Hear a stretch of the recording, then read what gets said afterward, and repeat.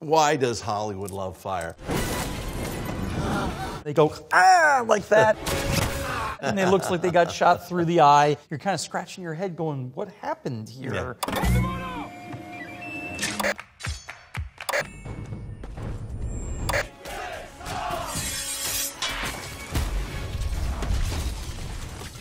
Hi, I'm Larry Zanoff, lead armor at Independent Studio Services. I'm Kelly DeVries, professor of history at Loyola University of Maryland. Today we're going to review arms and armor from film and TV. Both from a prop maker's perspective And a historian's perspective.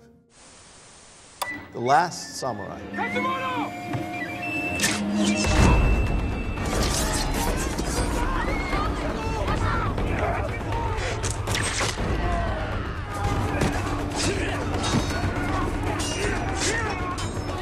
So the era we're talking about here is the middle of the 19th century. But the film is focused on this last group of holdouts that do not want to modernize in Japan, and they are the last samurai. It's unfortunate on this attack that we don't see more of the bows, because I really like that, the guy getting up and moving the bow up above his head. It was the Japanese style of bows, of archery, in order to get the fullness out of their longbows, and they're using longbows very similar to the English, which we'll see later. They would raise them above the head and shoot them in this direction. If we had had more of that, I would have loved that scene a little bit more. I mean, they bring in the crossbows and so forth. At that point, you know, if you've got a crossbow, you've got a firearm. Nobody's using crossbows at this time. Probably the most inaccurate thing in this whole scene is the use of the ninjas.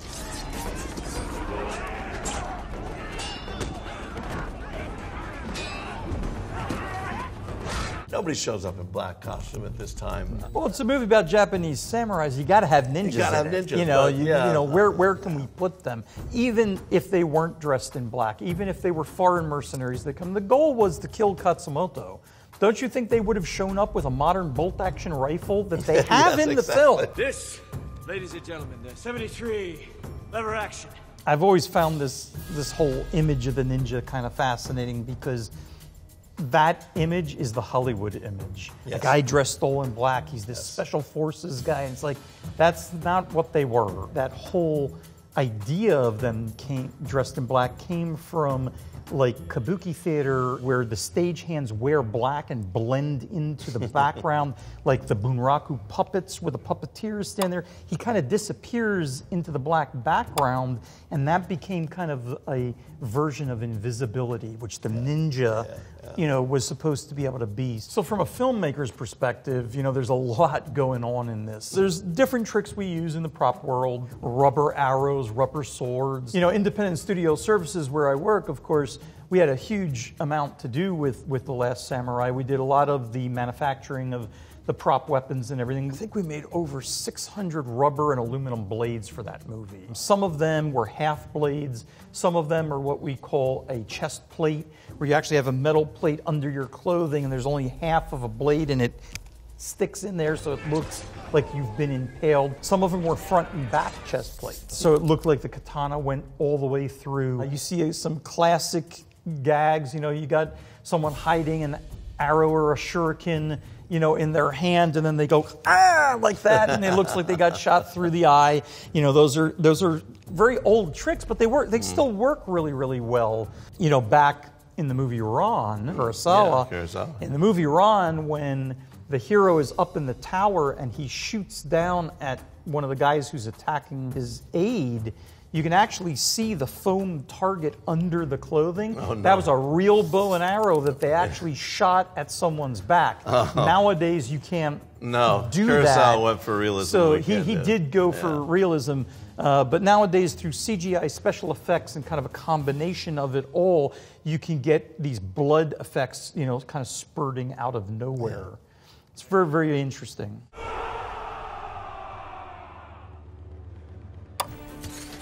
Robin Hood. Historically, this is the scene where Richard the Lionheart dies. Let us put these friends to bed! That's where history stops. Everything else in this is dreadful. Robin Hood here is shooting a longbow much earlier than they did in England, or in great numbers in England. And the whole point of a longbow was that it could be pulled back to the cheek. That got 4 more inches in the arrow. gave that much more ballistic force to the arrow and that much more distance. And what are they doing? They pull it back to the chest. Why have a long bow? You can have just a short bow and you can pull it back to the chest and it'll have the same effect. The crossbows and bows are defending this castle, and that's not bad. The bowmen are, however, aiming down. And once you do that with a crossbow, of course, the bolt's going to fall right out. The crossbow bolt lies on top of the groove in the crossbow with the string behind it, and it pushes it out. If that crossbow is turned up or down or on the side, that bolt is just going to roll out. And finally, fire. Oh my, why does Hollywood love fire? You've got an arrow, it's so long. You put an incendiary at the end, you light it, now you pull it back in a bow. What's it doing in the meantime? It's burning the bow. It's burning the arrow. It's burning through everything. You stick a glob of flammable stuff on there. It changes the integrity of the arrow, and the entire bowman now has to deal with a different weight that he's not been trained on. He's got to shoot it off before his bow catches on fire. It changes the trajectory of the arrow. It changes as the well, trajectory of the right? arrow, yeah. Besides the fact they had no incendiaries in Europe at this time that would have worked. At some point in someone's mind, this seemed like a good idea. These bricks will smash through in the morning and take all the credit. It's one of those things that just didn't happen No. the way, that they wanted it to. And sometimes, in filmmaking that happens. Maybe the materials that were promised to you to be available there weren't available there. It's understandable sometimes to see, like, as you said, Ridley Scott, how can you have perfect success, perfect historical accuracy, and then you make this and you're kind of scratching your head going, what happened here? Yeah. It'll make a fine pin cushion. Kill Bill.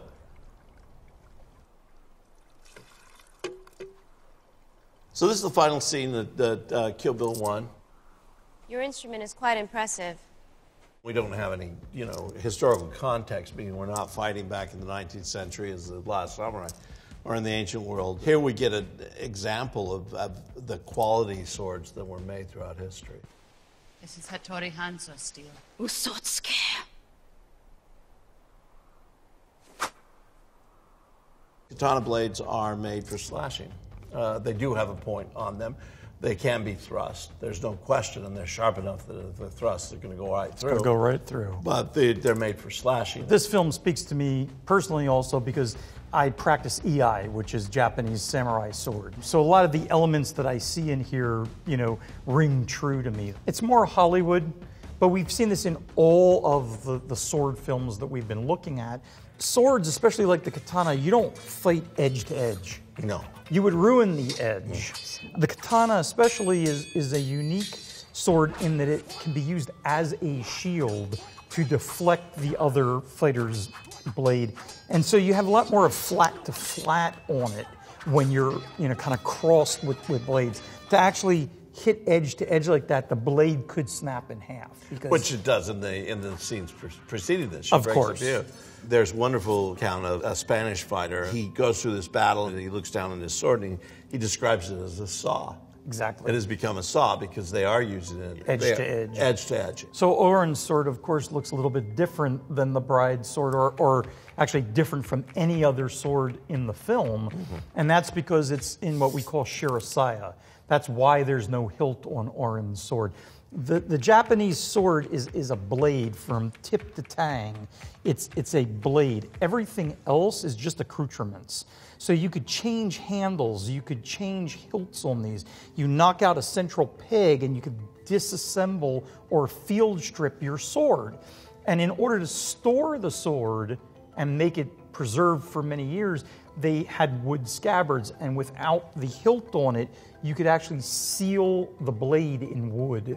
That's one of the reasons we have many more samurai blades still in existence than Western blades, because they rotted away in a scabbard of leather, in some damp climate, but not so in Japan. And so here maybe she's not expecting to use the sword. She's got her crazy 88. They defend her. She's got her bodyguards. The sword is symbol at that point. Absolutely. Of course, the bride shows up and things kind of go downhill from there. But the much more decorative effect, even on the scabbard, you can see the chrysanthemums and the lacquer work in Oren's blade, I think it shows that symbol, that status that you were talking about. And with the bride having a sword that she is expecting to use, of course, she's got a cross guard above that. Even in the West, we forget sometimes that those aren't there to stop blades coming down on the hands. Those are there to stop the hands going up slipping the blade. up on the blade. And on the katana, that's very, very important. Western sword is a little less important. But it is still, it puts your hand at risk, it puts everything at risk. I think the fact that Oranishi does not have that gives credence to your point about that she doesn't expect to use it. Troy.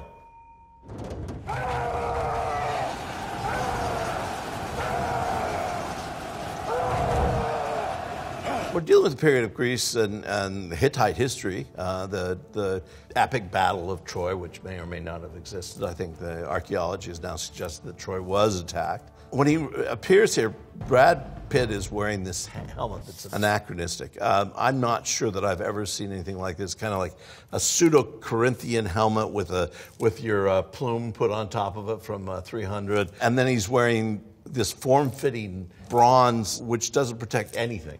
Except for his chest. It doesn't protect his neck. It doesn't protect his arms. He's got a shield, which he promptly throws away. So he's running down there, and he has no defense except for this miniskirt on. Well, he's Brad Pitt. But he is Brad Pitt. You know. And he makes this odd jump, and everybody is making this comment about, oh, well, that jump has to be inaccurate. Well, what he's trying to do is cut over the shield and still cut a vital organ.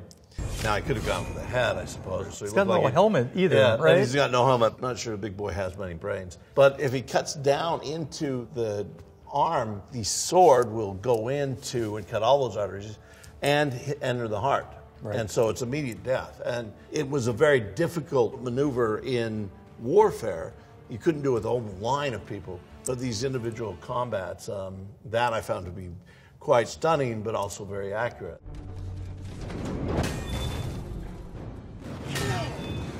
And our big boy there isn't really wearing any kind of armor. No. So, like you said, he could have gone for the head. I don't know that he needed to do that. Right. In later time periods, even when you were wearing armor, there's articulated joints, there's seams. That's where the term chink in my armor comes from, right? Yeah. And that's what you would aim for. Those were those weak spots under the armpit, down into the shoulder, because basically that's the front door going right down through your rib cage. So obviously, Brad didn't really stab that guy, right? But I mean, in the scene, it looks like, it swallows the entire blade. Obviously, that had to be CGI, computer generated. In fact, he probably didn't even have a sword in his hand for most of those scenes. He may have just had the handle, and then through green screen processes, they would edit that in there so it looked like he had a sword.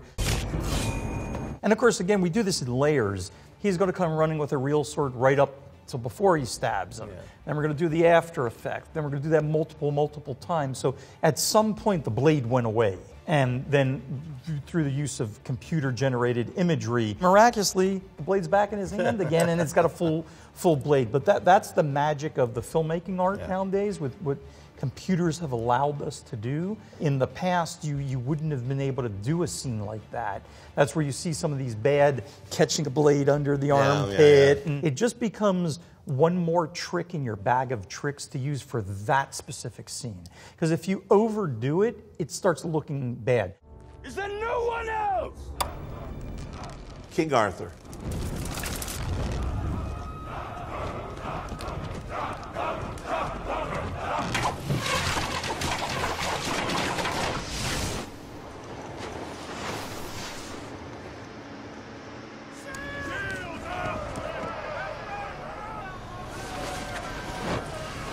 Arthur is probably the biggest hero in the Middle Ages, probably the biggest hero, maybe one of the biggest heroes that ever comes out of literature. Arthur.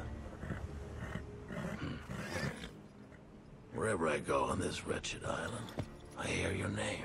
And yet, there's a question about whether an Arthur ever existed. We've got more different legends in the Middle Ages of Arthur. We have very different legends coming out of the Middle Ages of Arthur.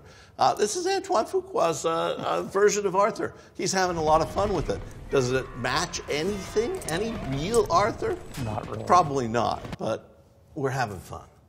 And that's the idea of the film. The arms and armor, you know, they're all around. I'm sure the barbarians used all sorts of different weapons. The Saxon armies always used different weapons. The trebuchets, though, I love them.